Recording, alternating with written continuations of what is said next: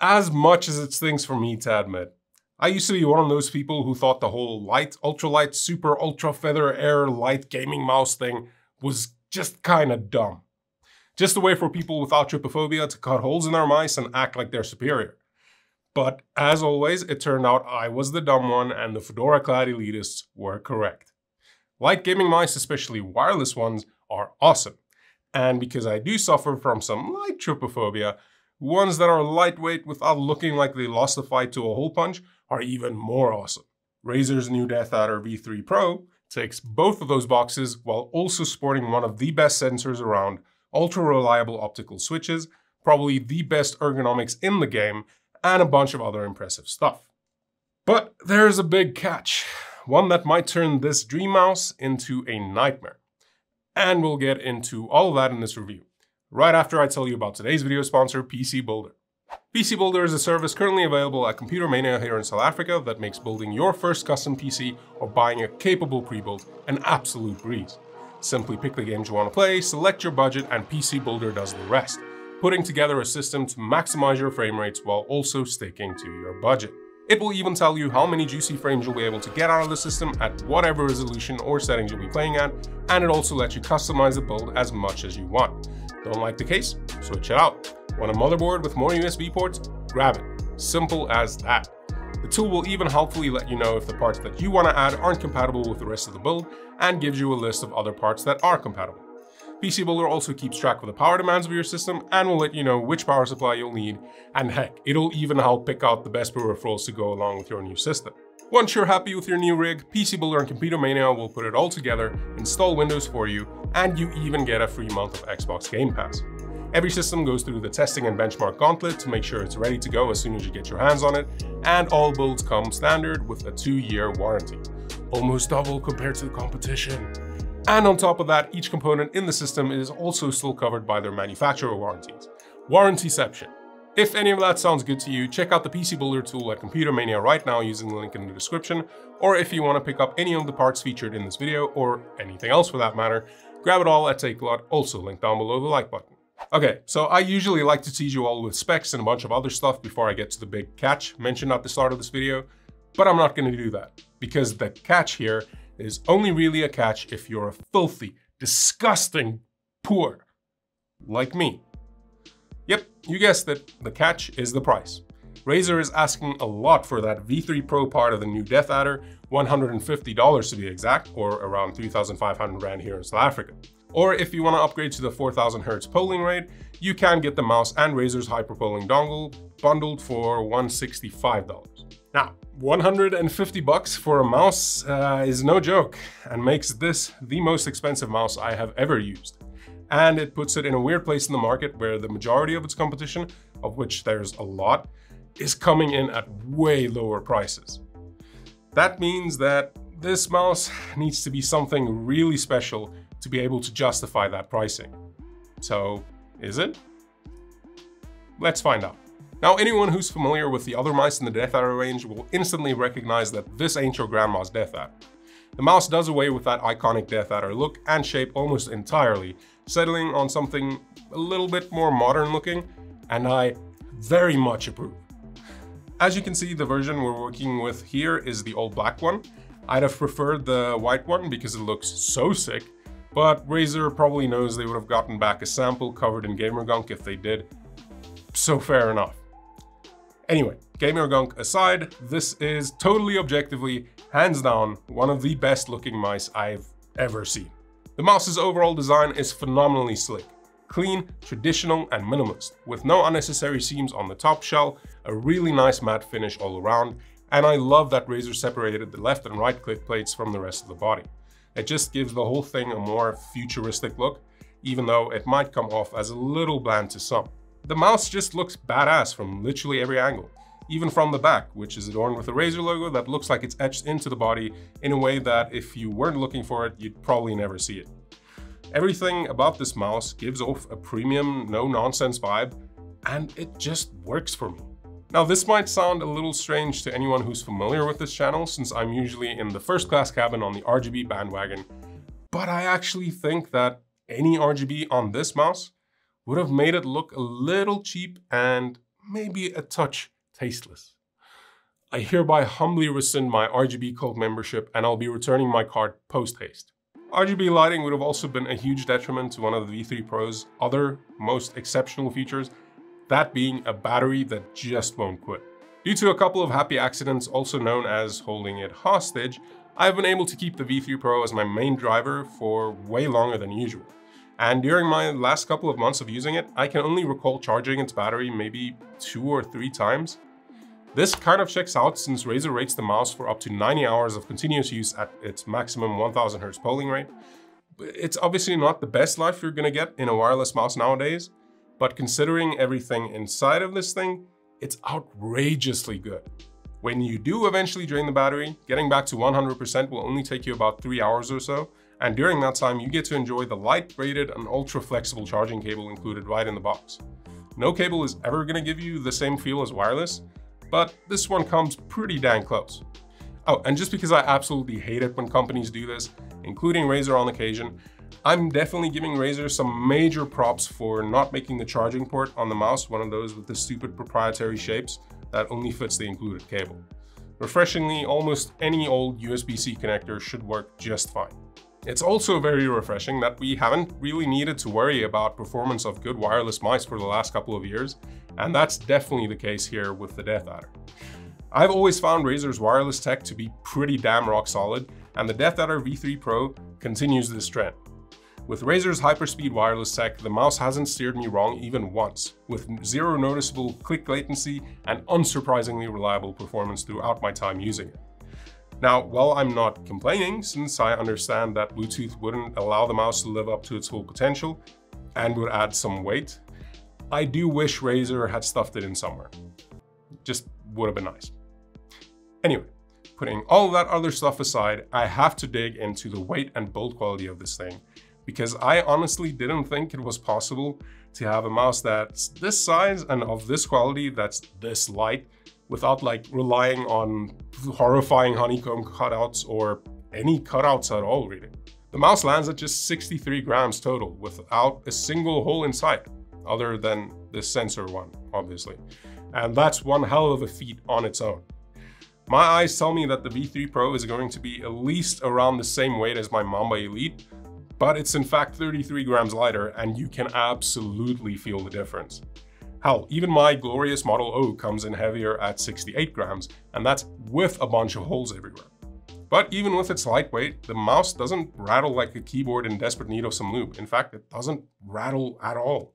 And while the plastic shell does feel kind of fragile, like you can somehow feel how thin the shell is, at the same time, it's clearly reinforced in all the right places. There's not a creak or a squeak when you try to crush it after taking 3 Ls in a row because your teammates are pathetic, filthy casuals. And if you don't like the feel of the plastic all that much, or you tend to have sweaty hands, which is totally fair, Razer also includes a set of high quality rubber grip tape strips right inside the box that feel great in the hand, and they also look pretty sweet once you get used to them. And speaking of holding things in my hand, no matter how hard I tried, I couldn't fault a single thing about the ergonomic feel of the V3 Pro. The mouse is ergonomically designed for right-handers, and as a smooth-brained right-hander with a hand size of about 21 by 13 centimeters, it's an ergonomic masterpiece. The mouse has a bit of a raised arch on the left palm and the pointer finger area, and it flares out ever so slightly on the ring finger side of the mouse, which provides a ledge for your finger to rest on, and this configuration like caters to my hand perfectly.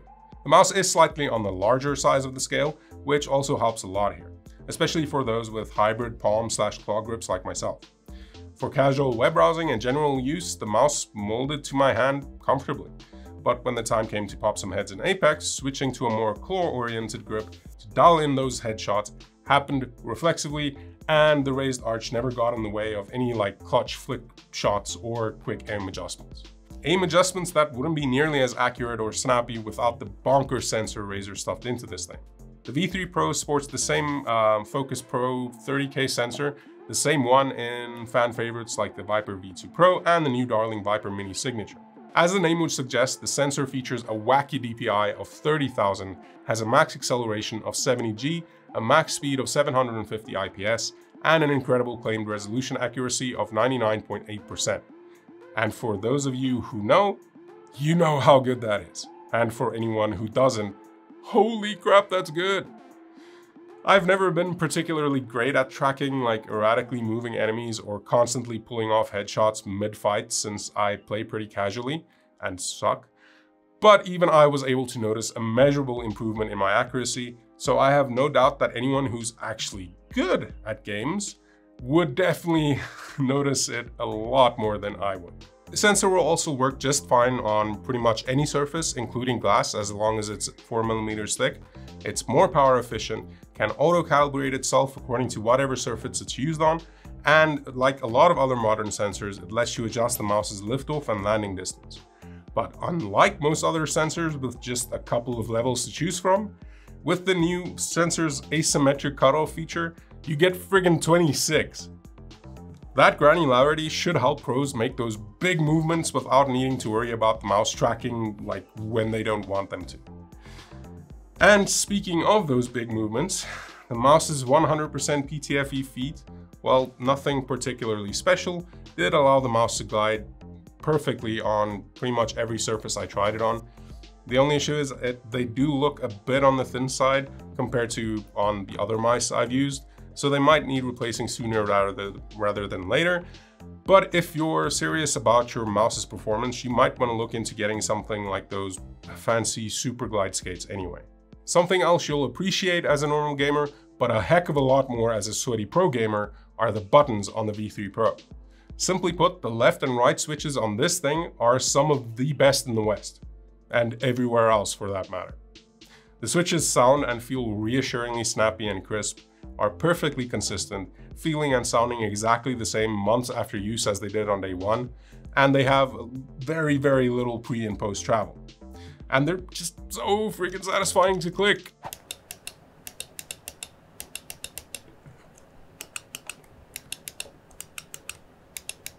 But even more than that, they're optical. Gen 3 Razer optical to be exact, and all you need to know about that, without getting all technical about it, is that when you click, an infrared light shoots through the switch to actuate it, and all that happens in just 0.2 milliseconds. So essentially, these things actuate instantly, and because the whole thing's optical, there's no debounce delay to worry about at all. Which also means no accidental double clicking, an issue responsible for 90% of my annoyance with all of the other mice I've ever used.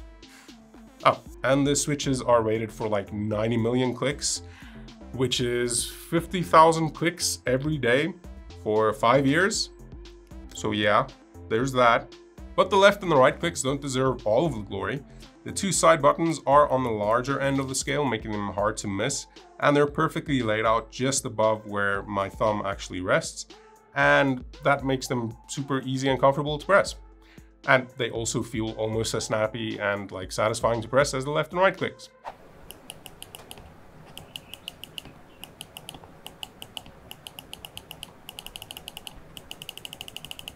The scroll wheel it is nothing too special, and it doesn't need to be. It takes less force to turn than the ones on my other mice, but you can clearly feel every single step along the way, and I think the noise it makes is pretty fun. The middle click takes about medium force to press, just how I like it, and it has a more thunky rather than snappy sound, which is fun.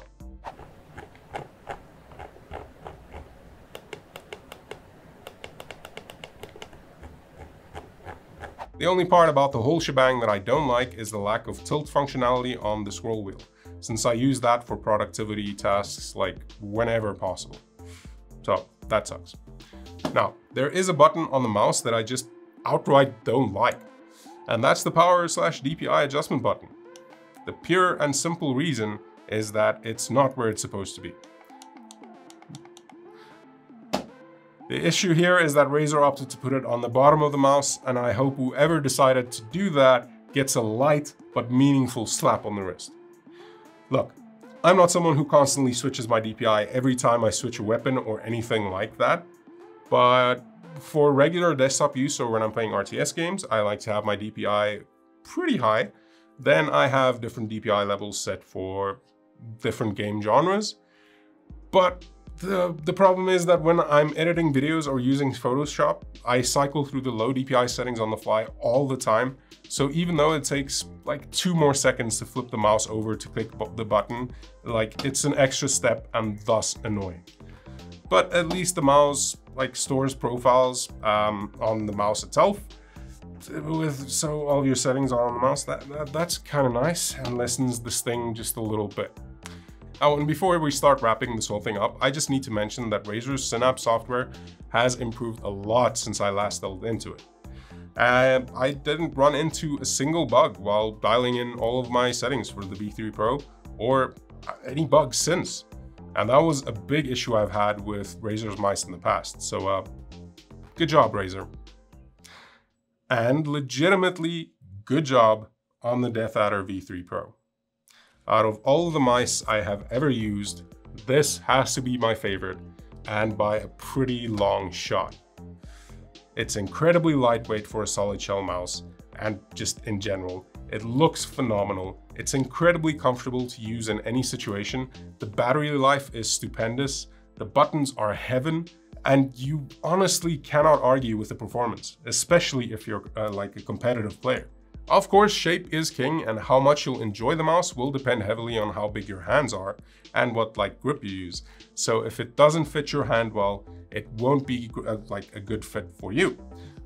But if it does, man, you're going to love this thing just as much as I do. Which makes this next part pretty hard to say, but I've got to say it. I can't actually recommend going out and buying the DeathAdder V3 Pro. At least not to everyone watching this video. The mouse's high price tag, while understandable for like the most part, puts it in the realm of the ultra competitive gamer. The gamer who wants to be the best, wants every little edge they can get their hands on, and is unwilling to compromise. Or just a gamer who wants a great mouse and doesn't mind paying a premium for it. And if either of those applies to you, then what are you waiting for? Go for it. For the rest of us though, who feel uncomfortable dropping that amount of money on like a mouse, there's a lot of competition out there. Competition that'll buy you an experience very close to what the DeathAdder V3 Pro delivers, but at a way more reasonable price point. And yeah, that's me done. Before hitting that like button to let me know that you enjoyed this video, remember to check out the PC Builder tool via Computer Mania link down below if you're in South Africa and looking to build your first rig or upgrade it or whatever. Or if you want to buy any of the mice I talked about in this video or anything else for that matter, do it at Takealot, also linked down below. All right, have a good one, and I'll catch you all in the next video. Cheers.